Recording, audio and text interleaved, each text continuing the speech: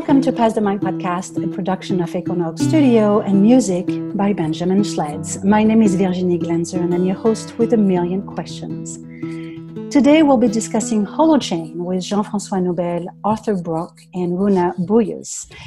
In this discussion, we'll try to understand what is the impact of Holochain technology on our society, businesses, and on our personal lives.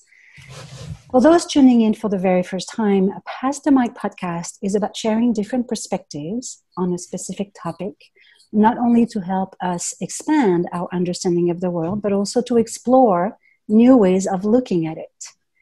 Before we start this conversation, let's begin, as we always do, with a tour de table and have each of you tell us your name, what you do, briefly, and why you're interested in this topic. So why don't we begin with Rúna? Yes. Hi, I'm Rúna Bouius, originally from Iceland, entrepreneur from Iceland, relocated to Los Angeles, and I'm the founder of the True Power Institute, where I have been trying to help leaders understand the new world we are moving into through conscious leadership particularly, but also introducing them to new business models and a new way of working in the workplace, more self-organizing and self-management, managing the workplaces. And I also have another hat now, and that relates to wanting to evolve people's thinking and in a way how they see power. So my True Power Institute is really, the mission there is about helping humanity evolve their relationship to power. And my other hat is with a new foundation that's being formed called Coventina Foundation, that Arthur, it is a brainchild of Arthur's, and where we are trying to shift power dynamics in the world through technologies like Holochain. Fascinating. And I'm going to talk more about that. Thank you for being here. Jean-François? So, Jean-François Noubel, I live in France, 56 years old. So I define myself as an open source earthling, and I've chosen to have an experimental life. That means to explore every evolutionary possibility. I do research and development in the field of collective intelligence, a new research field that tries to really understand how living systems work, and not just human systems, but living systems in general, and how consciousness evolves by building new shapes, new individual and collective shapes. So that leads to my experimental life, trying to see if we design new collectives, what happens inside ourselves, what kind of shifts happens, but also if I also design a new society, a new language, a new way to exist, how does it reflect also into the collective? And I feel, of course, extremely connected to Holochain because the way we design not just currencies, but distributed system or neuronal systems will also completely change the way we look at the world and the kind of collective intelligence we can build collectively. Can't wait to get into this conversation. Thank you, Jean-François, for being here. Sure. And then finally, Arthur. Hi, my name's Arthur Brock. I'm one of the founders and designers of Holochain.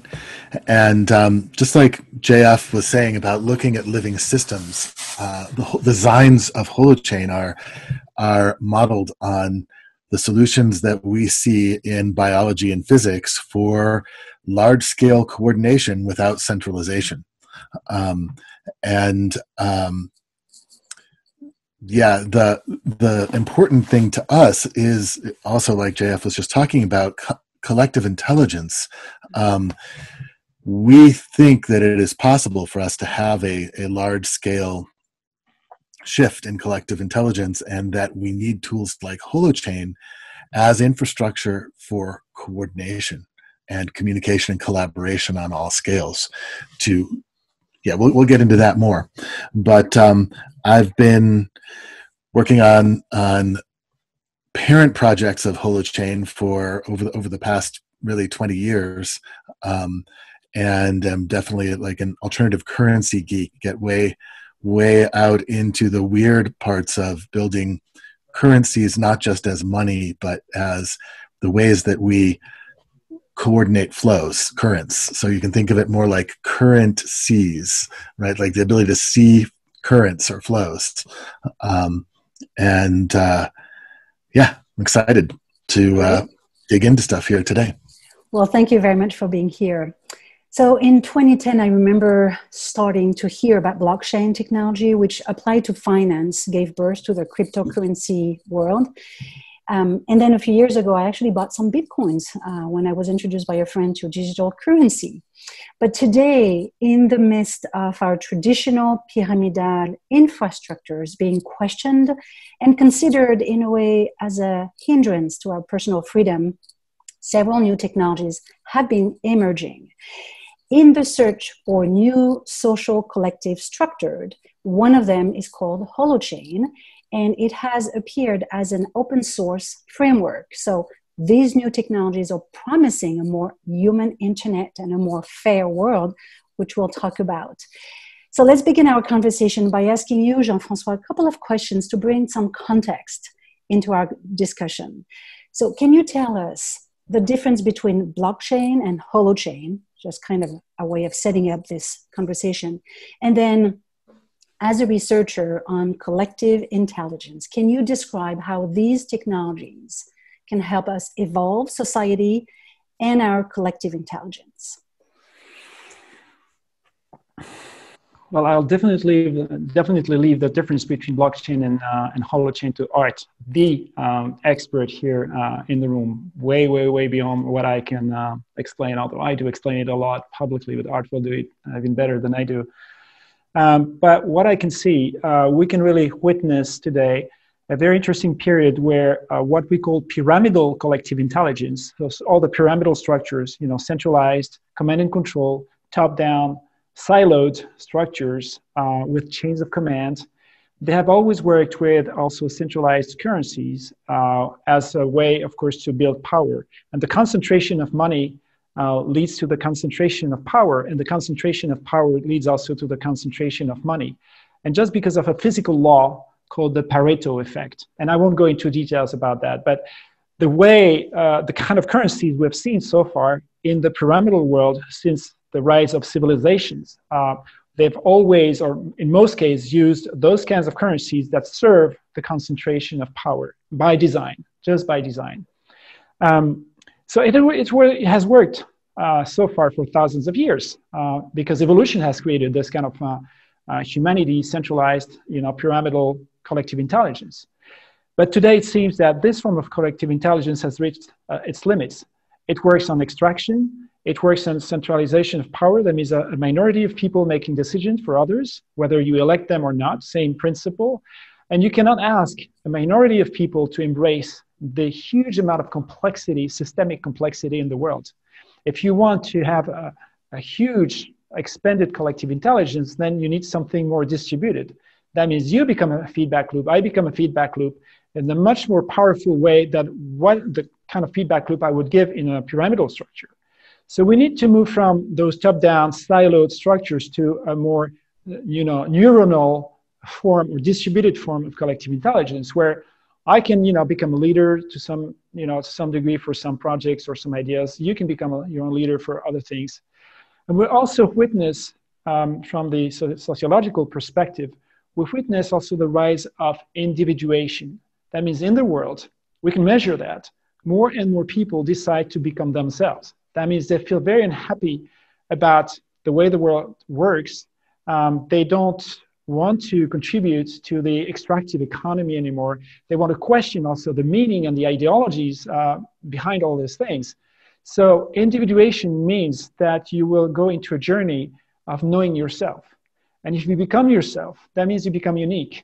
If you become unique, then you may not want to play the normalizing game that you need for building chains of command.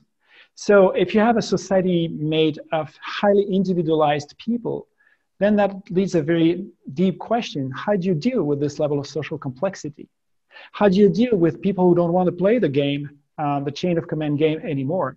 who don't want to rely on centralized power, even well-intentioned centralized power. I don't want to make that a, an evil thing. I just say it has limitation. You have lots of pyramidal structures with very well-intentioned people doing their best, but it just doesn't work. It can't embrace the level of today's complexity. So if you have a society, highly complexified society, then you need people, highly individualized people, to cooperate together, to make decisions together, to envision not just one future, but many, many futures together. You can't have just a consensus like, oh, let's discuss and agree on a one single vision and a one single version of reality. You have to deal with a huge amount of diversity. That means you have to deal with a distributed system. And nature has done that for forever. Our neurons do that.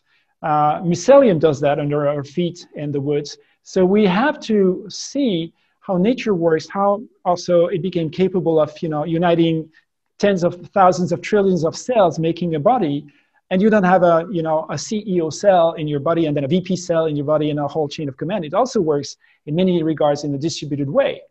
So how can we bring this physics to a larger scale, to the next level? And Holochain has this intention of observing how nature works in living systems and apply this kind of design, which the blockchain doesn't really do. It tries, like we can see it as an attempt for that, but Arthur will explain that much better than I do. It's fascinating how we're starting to talk about technology, and you just mentioned nature. I just find it interesting. Thank you for this introduction, which covered so many topics. So Art, yes, I'd love to go to you. And can you give us, without being too deep into the technology, because it can be quite complex, but could you tell us the difference between blockchain and holochain? And I also have this follow-up questions, which is, what are the differences between crypto money and crypto technologies? And kind of, can you give us like a better understanding of that world? Sure. I'm not going to unpack all of what I say here. It's going to, some parts may sound a little mysterious, but in short, blockchain is what I would say data centric. It's focused on data having some sort of independent truth. And Holochain is agent centric, which basically says data is always just an assertion from an agent. And so it gives us a very different relationship to how we manage data integrity and how we validate changes to data and all that kind of thing. And so what that allows us to do is to have Holochain scale in ways that blockchain can't. So blockchain has made a very inspiring promise of like decentralized technology that can be immune to corruption and centralized control, right? And that, I think, is what inspires many people about blockchain. The problem is, for people who have actually tried to work with it, they have discovered many of the challenges of its ability to grow and scale into large applications, large-scale use, and its inefficiency. And that inefficiency actually revolves around consensus. It's fascinating that JF was just talking about we have such a rapidly changing and complex world that we can't expect to be reaching global consensus, because in this complex world, we don't even always have shared language or ways of understanding the problems or that kind of thing. Now, consensus among computers is a much more simplified process, right? But it's kind of a reflection of the same problem, that as you grow the number of nodes participating and the number of inputs and all that kind of stuff, to manage that everybody is agreeing on one state is weird. It doesn't work. It doesn't actually work on scale. It'd be like the cells in our body, the trillions of cells in our body, all trying to synchronize all the state changes that every cell is going through, with one global ledger that every cell is trying to record. That would be horribly inefficient. that's just not the way we coordinate on large scale decentralized systems. I would assert Holochain's architecture is the way that we do that. And I love your second question about the difference between cryptocurrencies and crypto systems, is that I feel like we've lost part of the lesson or part of the value of blockchain because blockchain's first application was a currency, was Bitcoin, was money, right? And so very quickly people go to playing the money game and they think about the value of the technology in that context, instead of that the value of the technology was in establishing what we call intrinsic data integrity. In other words, data that can be provable in its integrity regardless of who's holding it, right? Because anybody can hold the blockchain, but they can't alter it. And similar kind of thing with Holochain, where anybody can participate in the system, and then they can be holding some of the shared data in our DHT, our distributed hash table. We share data through a distributed hash table, not a blockchain. And every person has their own source chain, which is only their things, their statements, the changes they've made get written to and then published to the shared space. So anybody can be holding data in the shared space, but they can't alter it. So the data has intrinsic data integrity, and we no longer have to collapse sort of data access and security with data integrity. Because our historical approach has been to build big walls around the databases and that kind of stuff and try to keep people out of, so it's like, who wouldn't want to log into their bank and change their bank account balance, right? So the bank, has their actual data very highly protected in the databases and stuff. And who can actually write changes to the database is protected and monitored, audited, logged, right? To try to make sure nobody can change that data. But if you actually structure the data in a way that inherently, cryptographically, like it's signed with cryptographic, I don't know how much we want to go into cryptography, but you can't change the data without breaking kind of the data fingerprint, the hash, which shows that the data has now been altered. And, we can go on about this, but the idea is that it lets us all hold something collectively and be able to trust it, can't be tampered with. So thank you for adding those description to the various terms that you mentioned. Let's be a little bit more practical. Can Rúna or any one of you describe what are the impacts that distributed application have? And if you can share some example. I'm happy to take that, maybe speaking more regular person's language as some of you be in this. So the first thing that I see is that this gives us the opportunity to move away from centralized economy that we have created, and it really is coming from a scarcity mindset, to a distributed economy, which is bringing us to a more abundant mindset. So that's one thing. And just this week, I was really highly reminded of why I'm so passionate about this project, because I watched the documentary, The Social Dilemma, and where they're talking about the big giant technology companies in our social media and the effect that has had on us as humanity and could potentially have on our society. We see that this technology, which is extracting, it's literally using us, the users, as their products and sell to the advertisers unbeknownst to us. And they are playing with our minds. So they go to neuroscience and play with our minds. And this is having effect on our behavior, we the people, and particularly on young people and teenagers. So mental health is being badly affected.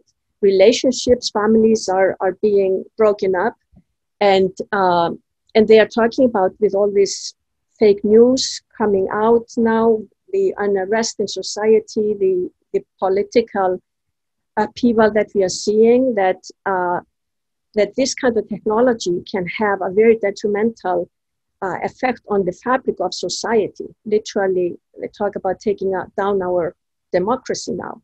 So that brings me just to the people.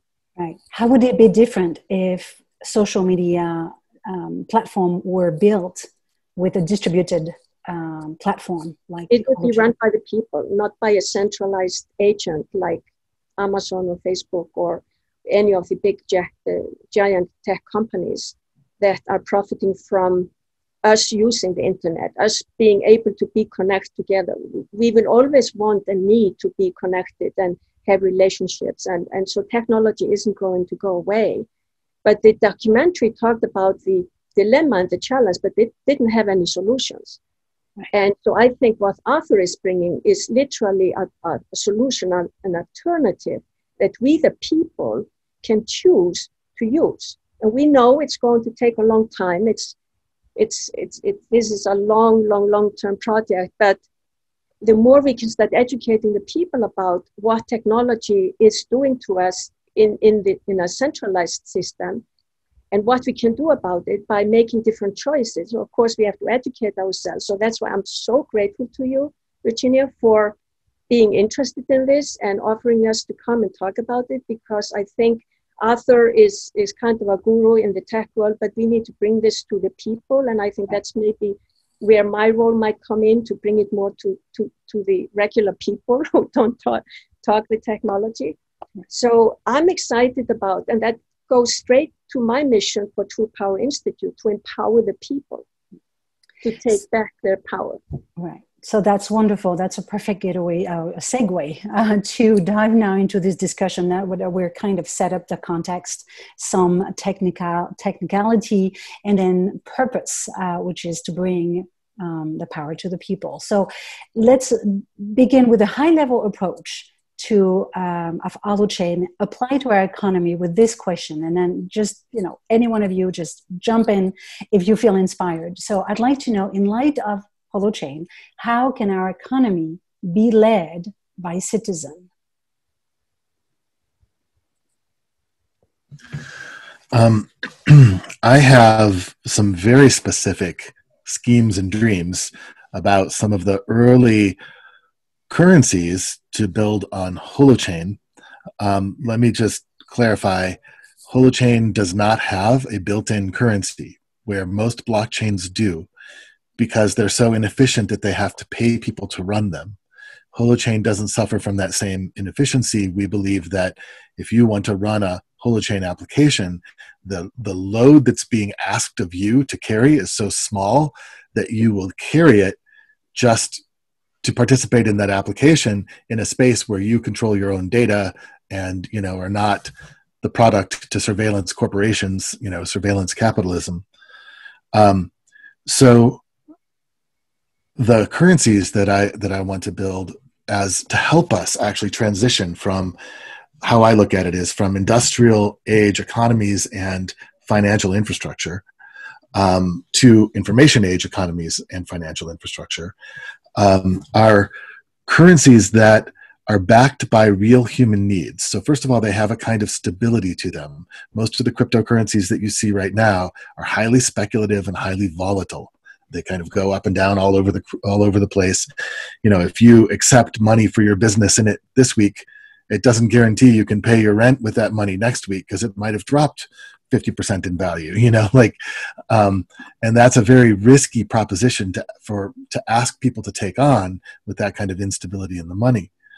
So what we're looking at is currencies that are backed by real human needs like energy, food, housing, transportation, and actually the first one that we're working on is hosting power. Now, hosting power may not sound like a real human need unless you realize that in the modern world, hosting is really a code word for communication and collaboration and coordination on all scales, because we carry these little devices around with us now, that we coordinate and communicate with each other through digital applications that are hosted somewhere, right? And being able to have this kind of peer hosting network take away even the centralization of hosting from the big players like the Amazon, Google, and Microsoft, is a whole different framework for this. So that's a part of us taking back that power. But when we have these currencies that are backed by value, let's say, for example, let's use energy as an example. You have solar powers on your roof, solar panels on your roof. Now you can sell energy to the network as an energy provider, right? And that also lets you become an issuer of the currency based on your past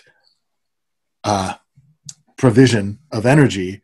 You start getting a credit limit that you can borrow from, basically to have a negative balance to spend into the positive. And this is a different form of issuance. Many people don't realize that there's different ways that you can issue currency.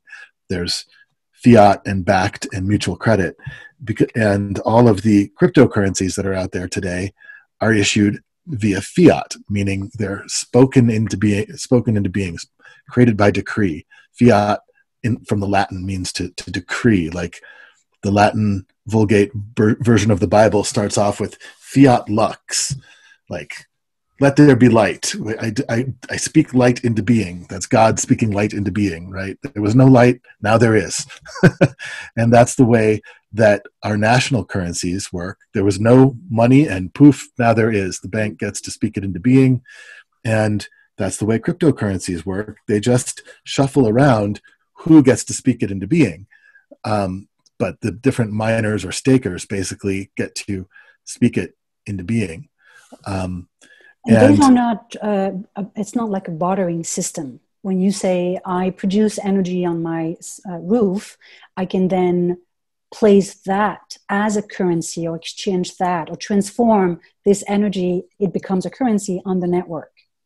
Well, the energy is still energy, but there is a currency that is for coordinating energy, for being able to share energy, among communities or, regions. So yes, you become not only a provider of value, but an issuer of the currency. Because we don't necessarily think about that, but if you think about it, all of us can create value. Mm-hmm. But if we create dollars or euro, that's called counterfeiting, right?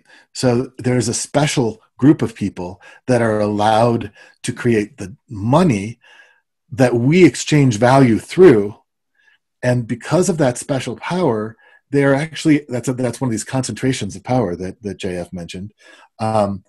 They are able to kind of pull puppet strings on the value we create and manipulate the value we create.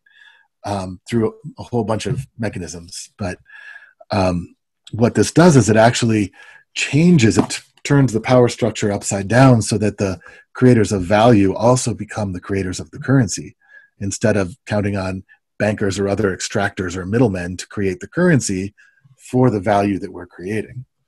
Got it. Okay. And we can go into a deeper discussion around what various currency can Holochain offers to individual. And we'll talk about with more practical and down-to-earth example applied to businesses and individual.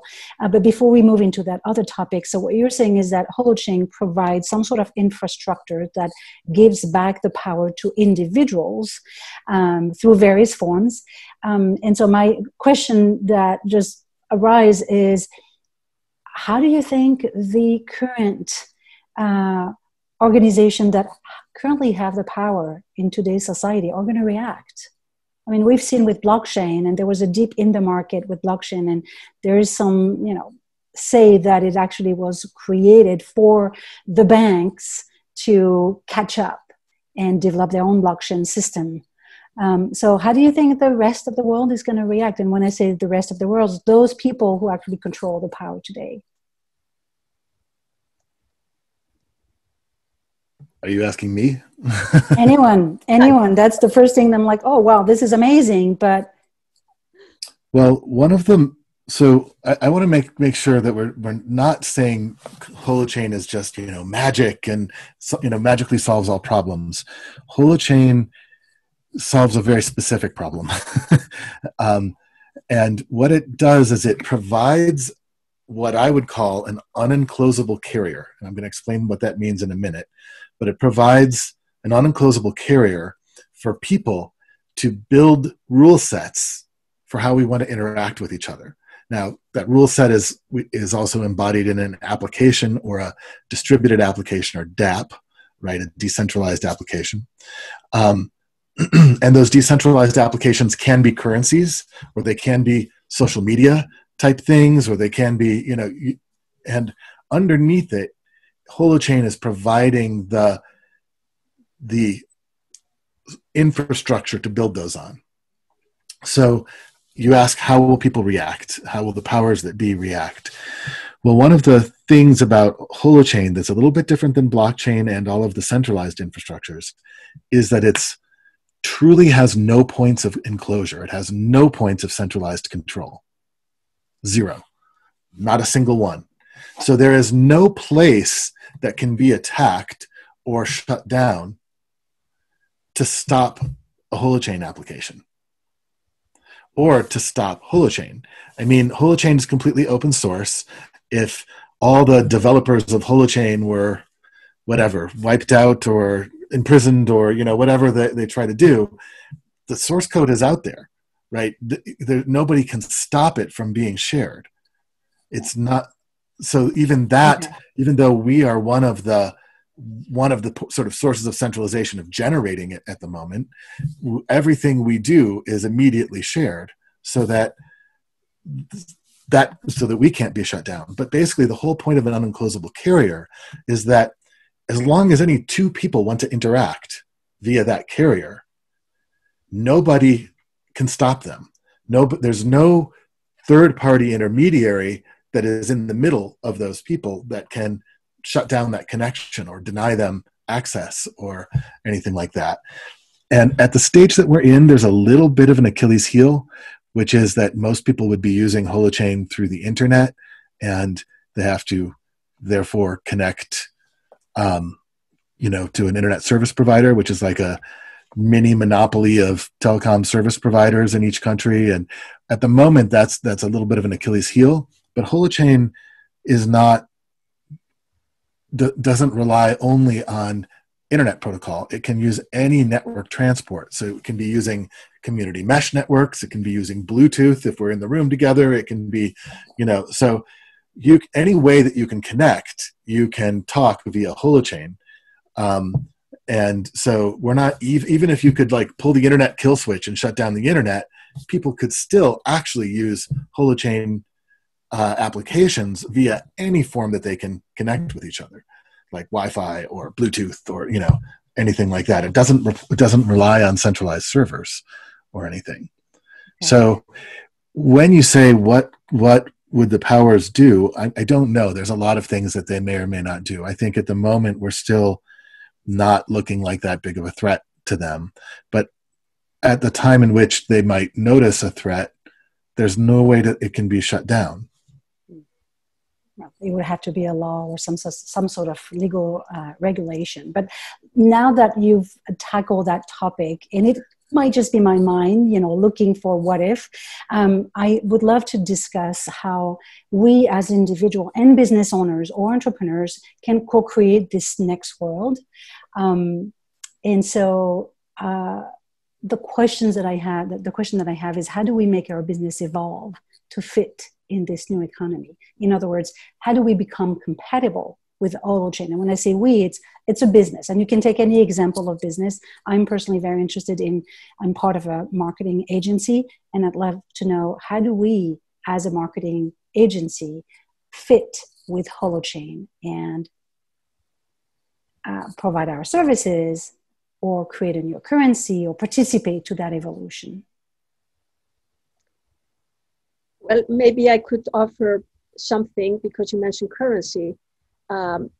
Arthur and Fernanda Ibarra and one of our cell in our ecosystem called Commerce Engine have actually created a e-course around currency making, which anyone can go and buy at Udemy. So that's a great way to start educating yourself about the different types of currencies. And what I have learned from Arthur is that money to him is just like part of a fingernail in the whole ocean of currencies as he sees it. So money is such a small part of that. So I think to help us start to imagine what we could possibly do is to learn about currencies and making of currencies and see what comes out of that. That's one thing. And I know that they have probably plenty more to say about that.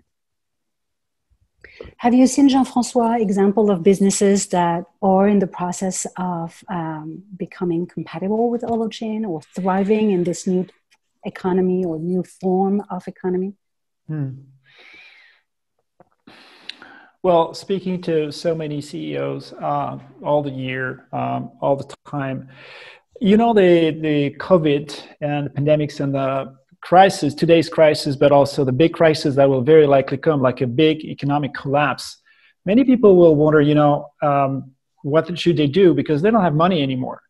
But you may not have money, but you still have tools, and especially you can create, you know, those cryptocurrencies and distributed cryptocurrencies based on Holochain to continue your business. Because when people don't have money anymore, they still have wealth. They still know how to work. They still have the apple on the tree and, you know, the water in the wheel, and and so all the real wealth, the actual wealth, remains out there. They did not become poor or stupid because they don't have money. They still have everything. So they just need the means of exchange, and the means not just to exchange also, but the means or the language to represent the forms of wealth that they want to co-build. And why would they do that with such a poor tool called money when we can build a much richer language to represent so many forms of wealth? And not only to make ourselves dependent on banks and all the obscure rules out there controlled by a few, when you have the alternative to now build thriving economies with your peers. So I see more and more, I mean, on the field, you know, in my meetings and conferences that I give to CEOs, I see more and more of them asking themselves, well, I create value, we create value with a company. Why should we keep creating value and using money as a carrier? Maybe we could start, you know, maybe a small portion of our business to do it with different currencies. And why wouldn't we use, you know, what comes with the new technology that come there?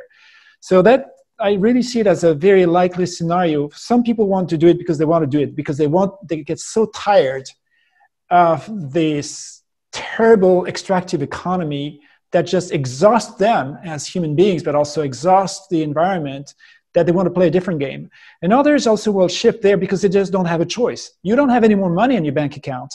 So, hey, maybe you have something, you know, free, open, easier, that provides a better service, that also brings a better language for, you know, languaging wealth, not just what you buy and sell, but also all the human value, the thriving of ecosystems that you can create and all these things. Money will never express those things, those forms of wealth. So if you have those technologies available, why would not you use them? And you might become forced to use them just because of the situation. I also see, and I will speak more personally, you know, I belong to the vegan community, and I truly believe in the values of veganism, which most people confuse with the way you eat. Veganism means the end of speciesism. That means you know that you don't need to kill and enslave and torture animals to exist, for eating, for, you know, your clothes, for everything, for medicines and everything. So veganism means stepping out of speciesism. And my question, like the 200 or 300 million people in the world having chosen a vegan lifestyle, we ask ourselves, hey, how can we build a vegan economy? And a vegan economy means that whatever currencies we'll use, it has to go from a vegan hand to another vegan hand, and it has to buy and sell and produce vegan products and services. So money can't do that, because money, you know, I can buy a local vegan product here, but the next hand it can go to the local hunter or the butcher or someone who really doesn't care about those things.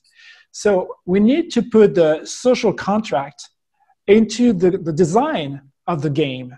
And I will never do that. I can't do that with conventional money. I can't even do that with the current blockchain technology. We need something that can play a much more sophisticated game so that it knows from which hand to which hand it can go.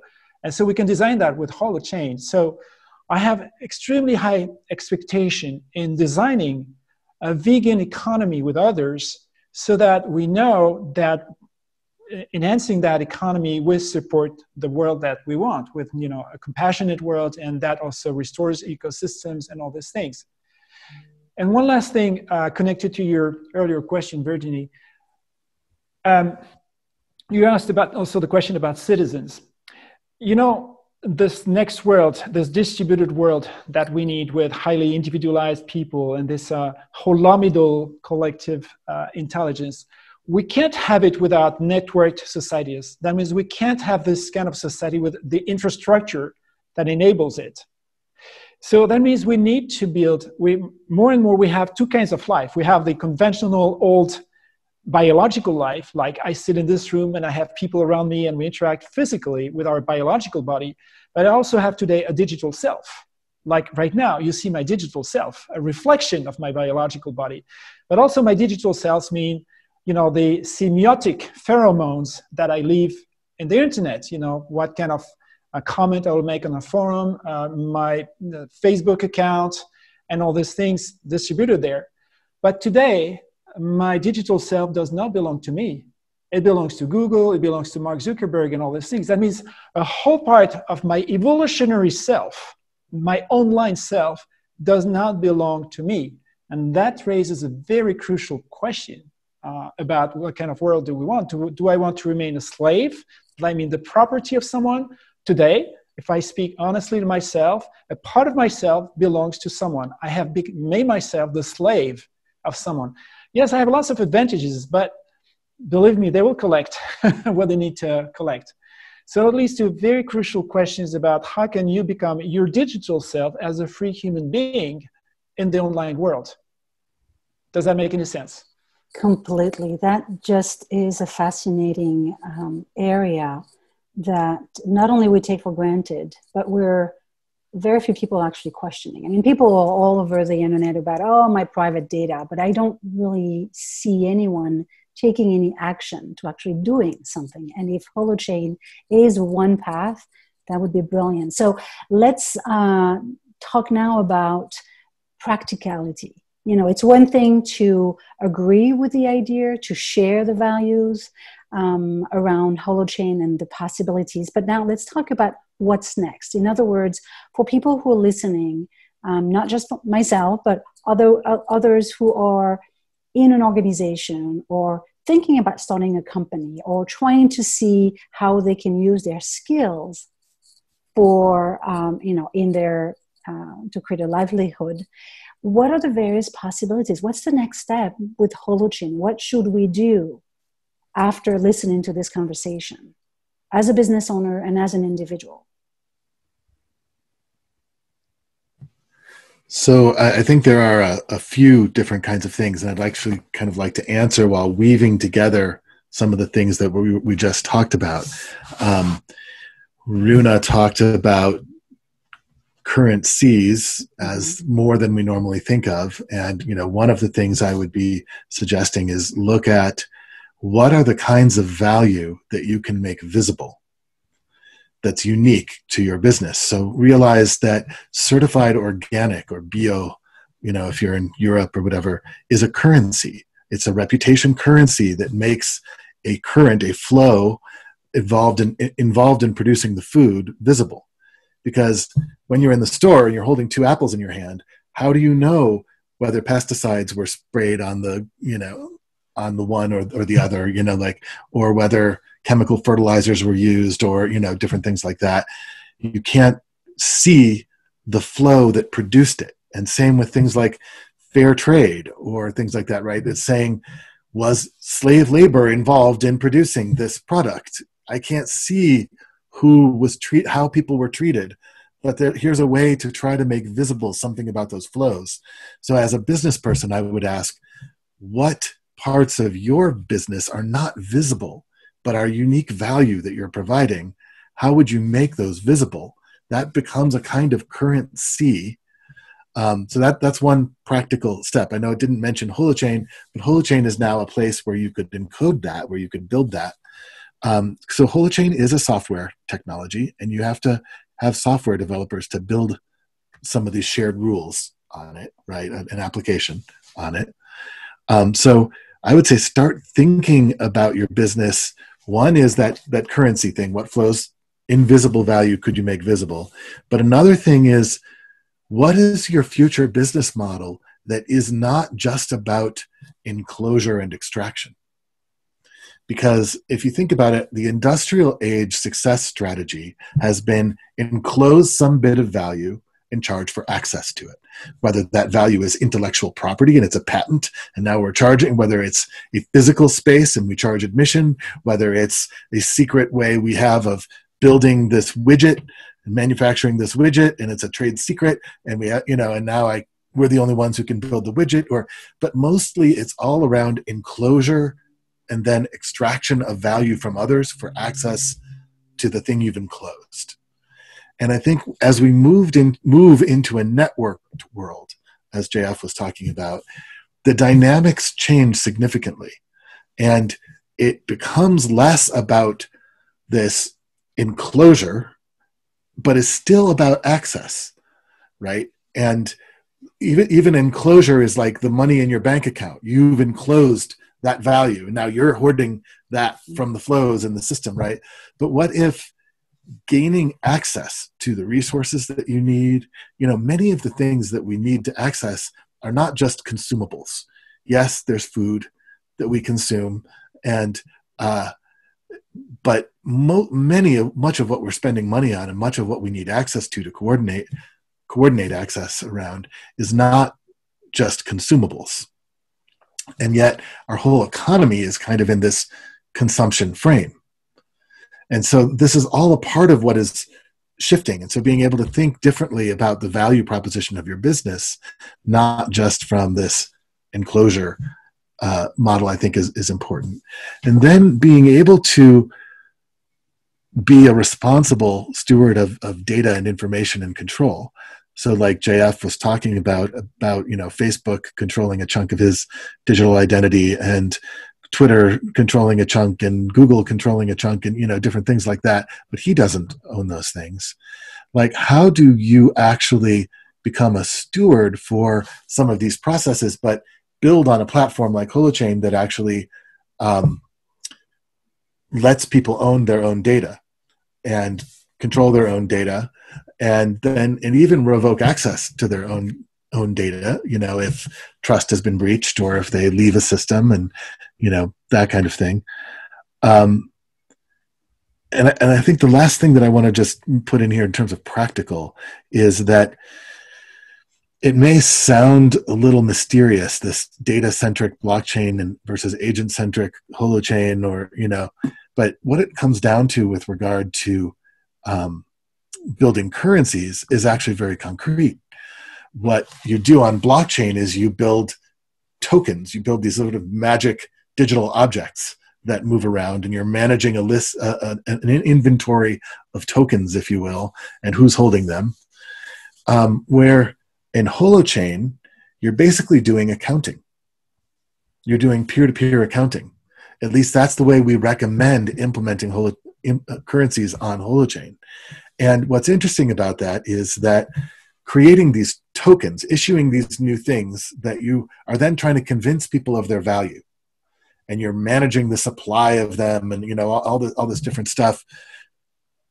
It starts getting into these domains of regulatory stuff that's about like new classes of securities, like issuing stocks or things like that, right? But accounting is already legal everywhere. The problem is that old school accounting is walled into a single organization, right? The books and the ledger are, and even double entry accounting are defined by an offsetting debit and credit within a single ledger of an organization. There's a whole other kind of accounting that emerged in the 1980s and has continued to grow, and there's an ISO standard around it called REA accounting, Resource Event Agent Accounting, which is really like inter-organizational accounting, or you could say supply chain accounting. And so one of the things that I would recommend is actually businesses starting to look at this approach, because one of the things that we're doing is supporting a project that's building REA accounting on Holochain. If you want to look at that project, it's called Holo-REA, Holo REA. And what becomes kind of fun and strange and magical about doing this kind of cross-organizational or supply chain accounting on Holochain is that it's a cryptographically signed, intrinsic data integrity, audible kind of accounting thing where your transaction between two people actually becomes your accounting record, is signed, digitally signed by both people, so you can't alter it or change it, and without breaking the other person's signature. And it starts to allow any unit of account within a business. If your business does services in hours, if your business registers domain names or has, barrels, boxes of apples or crates of whiskey or whatever it is that you have that you're selling, the units of account that you're managing inventory in your business have the possibility of becoming cryptocurrencies. You don't have to issue other special tokens. You can borrow against your cases of whiskey that you produce if your supply chain will pre-purchase them from you, you know what I mean? And you can go into a negative balance of cases of whiskey that you earn back by producing the cases of whiskey and selling them. And it's a strange way that we don't think of about currencies right now, but it's very practical. It takes a lot of the mystery out of it and stops becoming these sort of weird magic tokens that you're trying to hype the market about and convince them that it's of value, and starts being really grounded in the value flows that we exchange for real. Right. Well, I'm so glad that we're having this recorded conversation, because there's a lot of things that you said that is just, way too complicated in a way. So we'll write a blog post and we'll put all the various domain or URL that you mentioned. Now, I'm a marketer and I've been in technology my entire career, right? And I love technology for the power that it represents and this openness as a humanity and as a society that it actually creates. But when I work with many small organizations, whether they're selling art online or a SaaS platform, they're really very far from understanding Holochain. And so I'm wondering if you already offer working groups for CEOs, entrepreneurs, or agencies like the one that I'm part of to really understand and help brainstorm, because what you're talking about is asking ourselves the question, how do my business fit in Holochain, requires me to step back, look at how I make, how I make money flows, the values that I'm creating, and looking for new business models. Do you have a working group that would allow entrepreneurs and business owners to come together and kind of brainstorm together, or something that we as an agency could put out in the world? We have various local meetups that happen, and we have various online meetups that happen, and we have like online meetups via Zoom, especially during pandemic times, is a way a lot of these things, meet. But then we also have online forums and discussion areas where you can post questions and people can answer you. You can get answers from some of us, but also people in the community answer each other and support each other.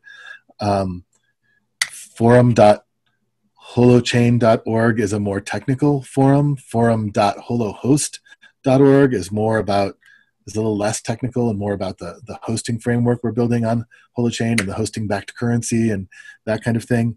But you can post these kinds of questions anywhere in either of those forums. Okay. Yeah, I mean, it's definitely a fascinating topic and world that is that is being opened. But yet we know that as human, we're fearful creatures. And so the reason number one why innovation in organizations is so difficult is because as soon as the mind gets excited into a new idea, then it's being countered by this other part of ourselves that doesn't want to have more work, that starts doubting. And I think if Holochain was to open up a whole new world, we've got as individuals, as entrepreneurs, to find a way to collaborate. instead of just sending people to, very technical areas. Because otherwise what's going to happen is that people who have that knowledge, that are software developers, will capture that and keep it for themselves, which is part of their conditioning. And you're trying to break this conditioning, right? The way to look at the world. Wonderful. Well, this was a very rich conversation that we definitely need to unpack. And I want to thank everyone for this insightful conversation. As we come to the end of the hour, I'd like to finish this chat the way it began, with a tour de table. And the intention for this podcast is to help each of us to become the self-authoring leaders of our own lives through meaningful action. So let's pass the mic and share any reflection that have emerged from our conversation, or any last thoughts that you feel was left unsaid that you'd like to leave us with. So why don't we begin with you, Jean-François?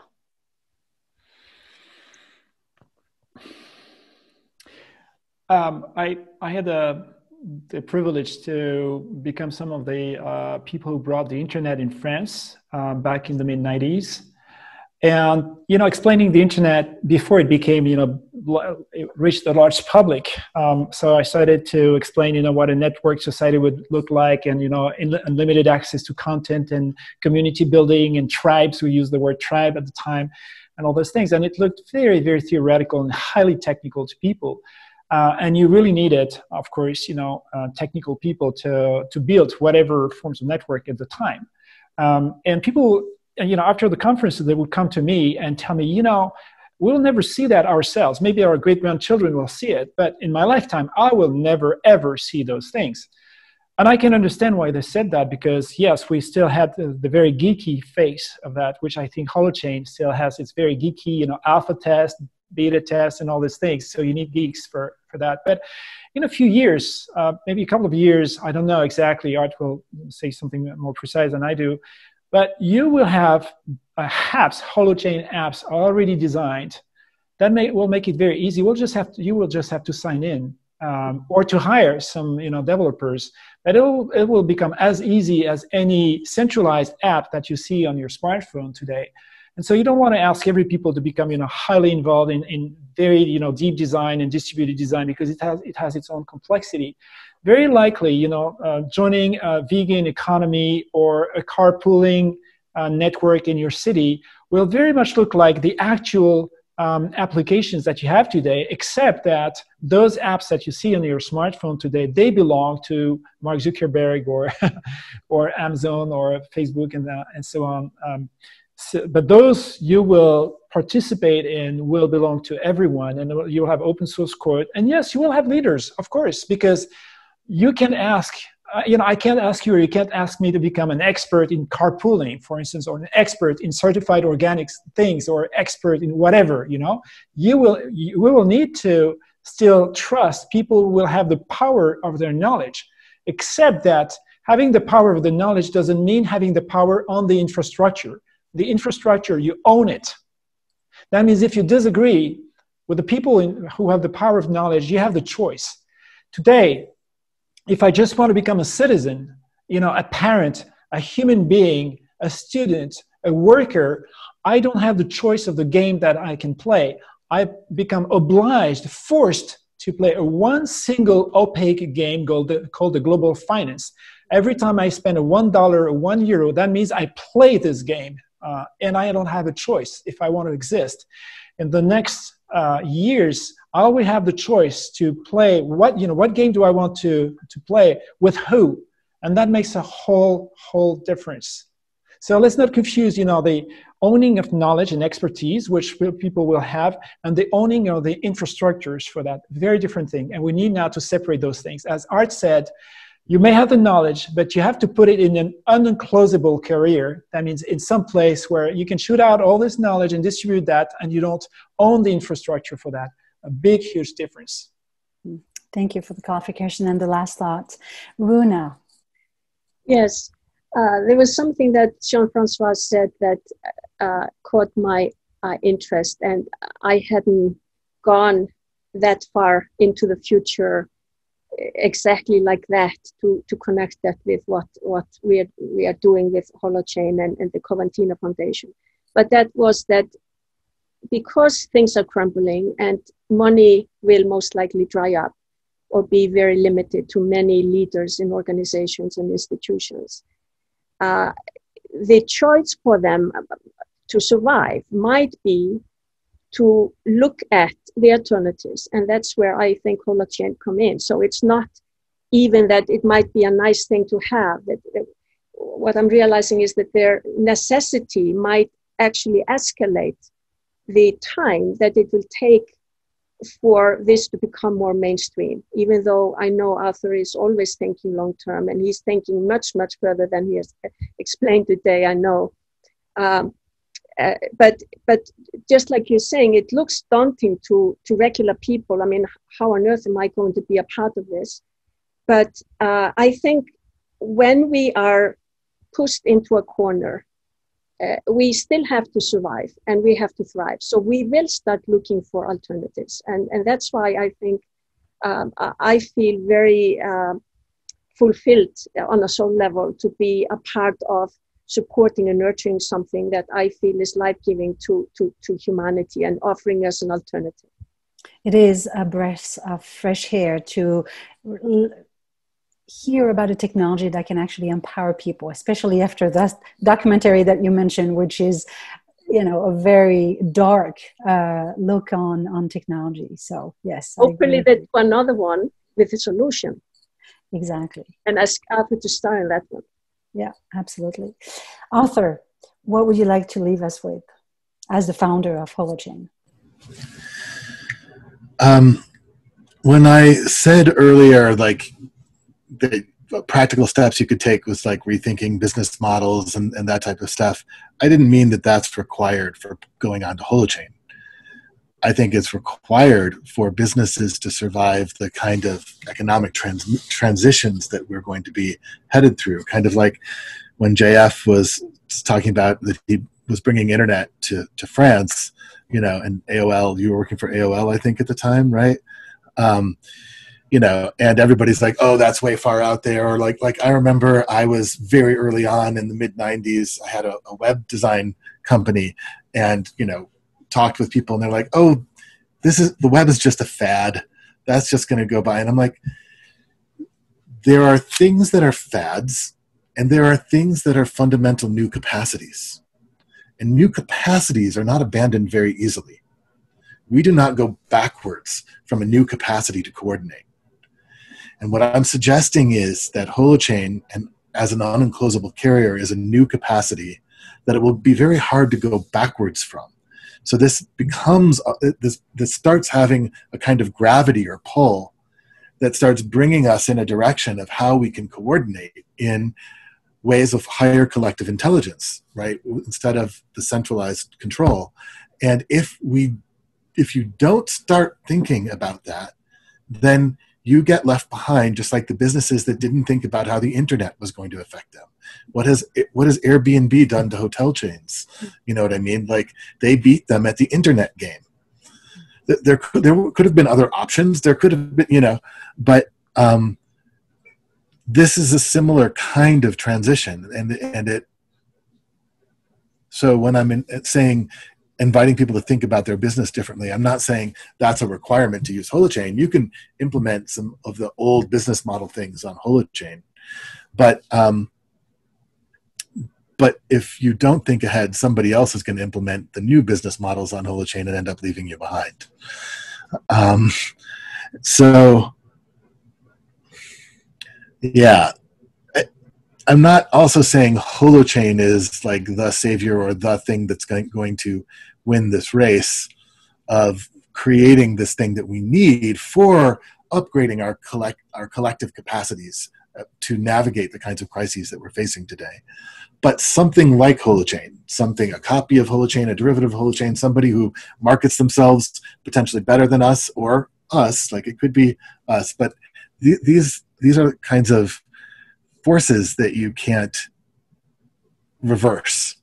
And even blockchain has been movement in that direction. There were, in the early days of blockchain, people just ridiculed it And now the banks and federal governments and, you know, everybody are getting on board, afraid that if they don't, then they will become irrelevant. And so the other thing is, you don't have to understand Holochain to use it or benefit from it. It's kind of like if you think about a Blu-ray DVD player, most of us don't know enough about the electronics or the optics or the mechanics to build one, but we can all use one, right? We just push the right buttons. And so as these applications become more and more available, yes, there will be people who know how to build applications. And yes, we're building tools to make that easier. Actually, in the next couple of weeks, we should be releasing our CRISPR tool for slicing and dicing Holochain DNAs. That will start making it easier for people to build applications. But it's just like people now download all these apps onto their phone. They don't know how to build apps. You know, as Holochain's app store grows like that, there will be an ecosystem of various solutions that people want and need, and will start using. Wonderful. Well, it's definitely something that we at Acorn Oak will take a deeper look. And it's interesting that, to me, Holochain almost started with a reflection on the values. And if those values become a tool to reach and expand our collective intelligence, it's definitely something that we at Acorn Oak are interested in doing. The same way that we are in the search of a structure, and we have chosen the cooperative model to come together and co-create. And although we haven't thought of, is this going towards collective intelligence, it is actually a form of collective intelligence, which I'm personally passionate about. So thank you very much. We'll put all the links. We'll try to make it even clearer and simple for organization, whether they are entrepreneurs, single entrepreneurs, or a small organization that really want to have a deeper dive into Holochain. Available on the podcast, but I want to thank you very much for this very insightful and rich conversation. Thank you for the invitation, Virginia.